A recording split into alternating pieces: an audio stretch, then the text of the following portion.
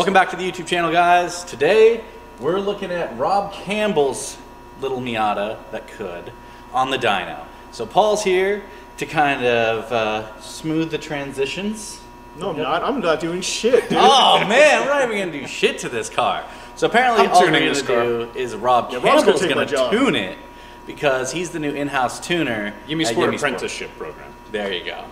So we're going to get this thing on the dyno, we're going to see how much horsepower it puts out, we're going to compare it to the power that my car put out, and then what changes are you going to make after the fact? I'm going to crash into your car on track. Sounds about right. Yeah, that'll probably make you go faster. I'm going to fix combine my two bumper. motors? You'll see. You'll see what I got in store for you. You're going to like it. Basically, just Rob measuring the size of his against Mark's. Okay, that's it. Why are you looking at his pants so... Jesus. So, back to Miatas. Obviously, we both know, and all of us know, that they don't make any horsepower. But, this is an interesting comparison because we have a stock 93 1.6 liter Miata, and then this is a not-so-stock Miata, but at the same time, pretty much stock Miata with a Megasquirt. So there is a little bit of tunability in there that Rob's kind of dicked with over a little bit of time. Chris has dicked with a little bit. And if you actually want it to run right and perfect, then I'll dick with it. Maybe. I'm not sure that I'm ready for that kind of commitment yet. That's a lot of commitment. So, all right, guys, let's see how it goes.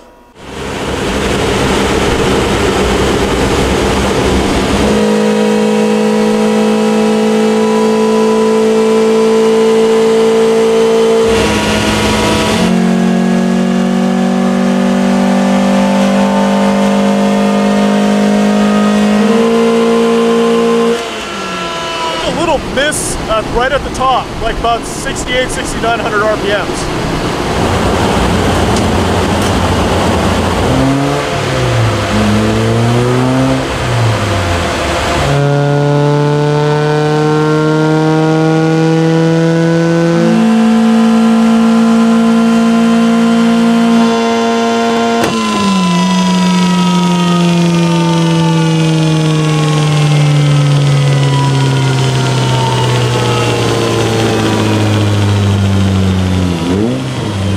Alright guys, we just got done with the dyno, and in a rounding up scenario, she made 120 horsepower.